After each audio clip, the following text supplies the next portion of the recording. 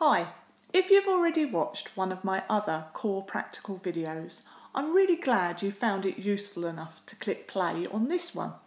But you can skip the first minute, so scroll along. If you haven't zoomed forward, welcome to this core practical video. It's part of a series of videos which I'm hoping will help you to focus on each of the Edexcel Physics GCSE core practicals. For double science students, you only need 7 out of the 8, so please skip number 4, thermal energy. This is only for the triple scientists. Triples, you need all 8.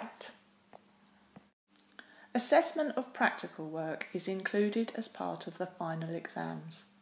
A minimum of 15% of the total marks must be allocated to questions related to these core practicals.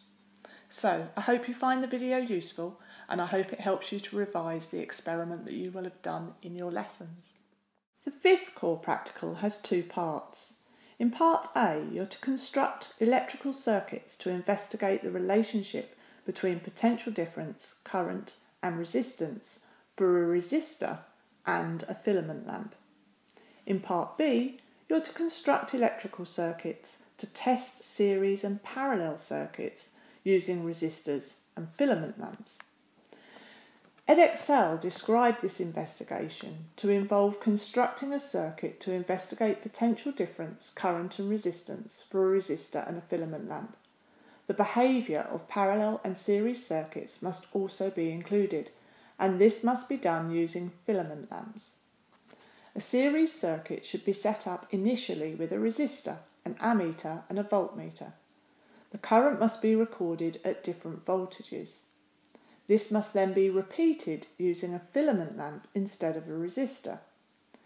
To investigate series and parallel circuits, a parallel circuit must be set up with ammeters, voltmeters and filament lamps. Readings from this circuit must then be compared with the series circuits used initially. Analysis must include the use of the equation V equals I times R. There are a lot of little experiments in this core practical, and so this could potentially be a very long video. Therefore, I'm going to divide it into 2 parts. This video is part A, and we'll look at the experiments for resistance of a fixed resistor and a filament lamp. So here's a little video of me setting up the circuit. I'm using an ammeter and a voltmeter. And for the first experiment, a 100 ohm resistor. And you can see I've got a power pack ready too. So I'm going to connect up the circuit by connecting the ammeter in series with the resistor. So I'm going from the positive terminal of my power supply to the positive side of my ammeter. I'm then going from my ammeter to the resistor so I can measure the current that's flowing through the resistor. I then connect and make a complete path by going from the other side of my resistor back to the power supply. So there's my series circuit, my complete path, the current flowing through the resistor.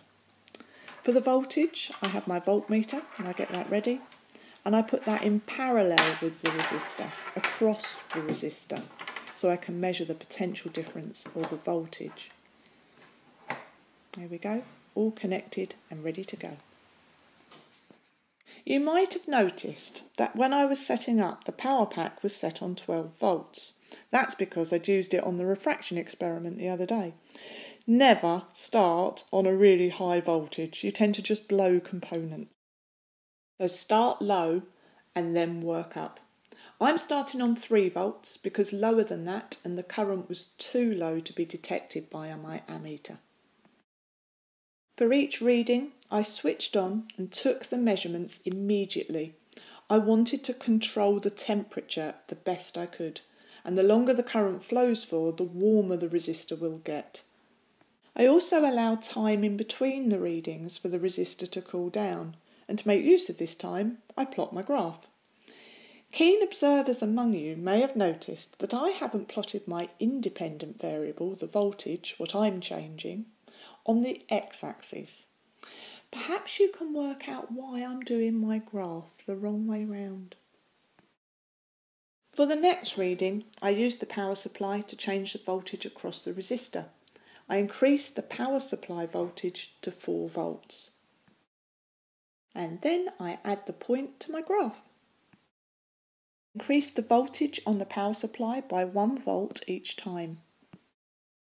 And I keep on plotting the points on my graph as I go.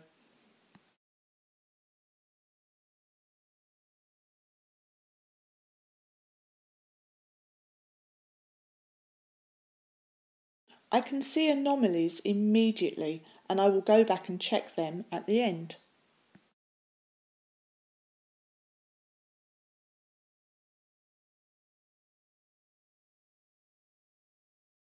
My final result is taken at 10 volts because I think I have enough points to see a pattern.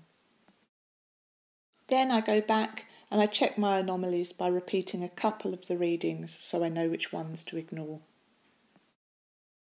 I've placed my ruler in what looks like my line of best fit. But I know that at 0 volts there would be 0 current. So with that being a definite result, I draw my line of best fit through 0, 0.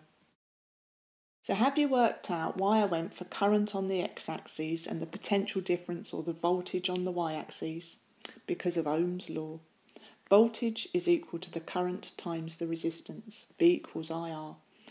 And so, rearranged, we know that resistance can be calculated by doing the voltage divided by the current. With my axes this way round, I can find the resistance of my fixed resistor using the gradient of my graph.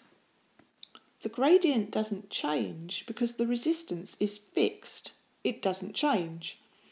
My experimental results are pretty close to the true value here. I thought this would be a good opportunity to show you 2 different fixed resistors, so I repeated the experiment with a 220 ohm fixed resistor. The higher resistance makes it harder for the current to flow through this resistor, so my first reading was taken at 5 volts on the power supply. I used exactly the same method though, increasing the power supply by 1 volt each time, taking the readings as soon as I'd switched on, and allowing time for the equipment to cool in between readings. I took my final result at 13 volts on the power supply. I plotted my results on the same graph here to show you the 2 resistors compared. Notice the steeper gradient for the higher resistor.